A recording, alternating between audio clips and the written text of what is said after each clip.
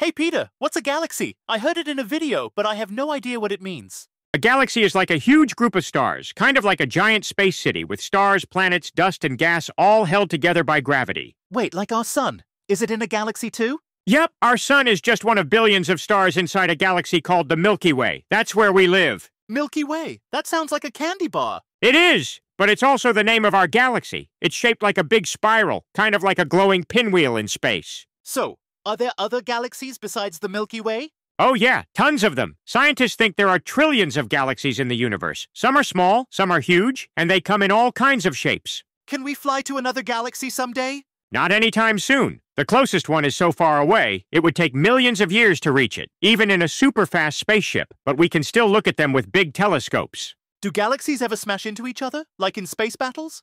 They actually do bump into each other, but it's really slow, like over billions of years. And since stars are so far apart, they usually just swirl around and make a new, bigger galaxy. That's insane. So the whole universe is full of galaxies floating around?